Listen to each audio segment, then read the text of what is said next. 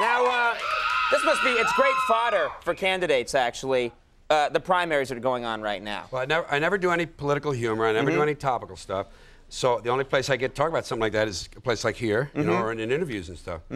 But you see, I like a guy like Buchanan interests me because I just want to see his neck explode.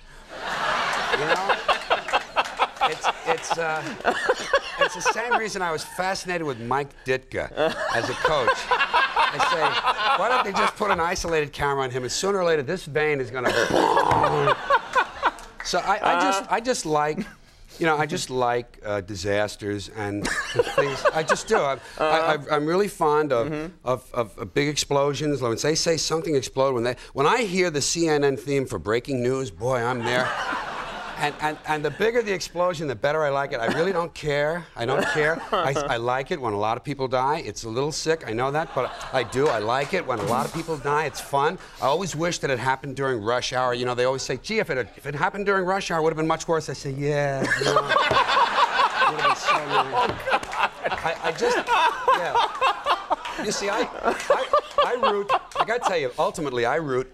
I lost all faith in this species and in my nation's culture a long time ago. I got a divorce, and I needed it. I hear that'll do it, yeah. I found that, you know, artistically, tell you the truth, as a writer, it gives you an emotional separation from the outcome. A lot of comedians I hear, when they complain about stuff, they seem to imply that everything could be all right if we just do this or just do that. I don't care.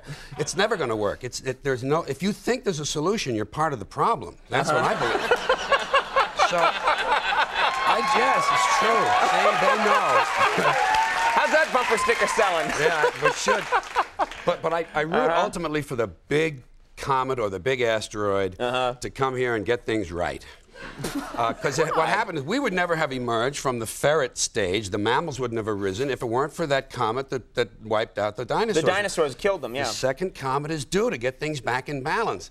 And what I want for it to do as a poetic touch, I want for it to come through the hole in the ozone layer. Wouldn't that be nice?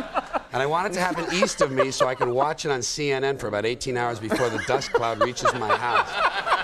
It's just the way I am. So would you say that you hate people? I mean, is that a fair thing to say? No. Individually, I love them. Every person I meet, I sort of like, and I'm not trying to be corny here, but I see the universe in them. You can see a part of everything in everyone, and they're just wonderful to look in their eyes. But when they start to group, when they get into clots, when there's, for instance, groups even as small as 2. Here's a good example. So the 2 of us, that's right. Not as good as each of you separate. Right, all right. What happens is they begin to surrender the beauty of the individual for the sake of the group. Even like a guy, like, you know how if there's a bunch of guys hang around together in high school or college and then one of them gets married, he changes. He's in a group, and the wife will say, well, you know, he's just wonderful with the kids at home, but when he's with those morons at the bar, he's different. And the guys will say, hey, he was such a good guy, but when he's with Linda, man, the guy's, you know, just a drag. People change. And then the bigger the group, as the group gets bigger, 6, 8, 12, 15, 115,000, they begin to have hats, armbands, little slogans, lists of people they don't like, and it gets out of hand. So I'm in favor of people one by one, but in large groups, I would like to see them disappear. Oh, so that's where you want the comet all net through the ozone layer. We have to get back to the ferrets. The only hope. This is very, very nice. But actually. it gives me something to hope for, message. and it keeps me separate from the rest of the folks. I think you're real fun at a party. Yeah, well, there's no one to talk to about this. Yeah, you know. I wouldn't think so. But it keeps me going. All right. Well, we really sincerely hope you can come back sometime. I will try it. I mean, I told you I'd like to come back. Yeah, there's no reason to plug anything. Yeah, you don't have to plug anything next time. Of course, the HBO special, which you're plugging. Right. George Carlin. Live on the 30th. Okay, George Carlin Back in Town debuts March 30th at 10 o'clock p.m. on HBO. It'll be hysterical, no doubt about it. It's a good, strong show. It's a good, strong show. Really, this is so great to have you here.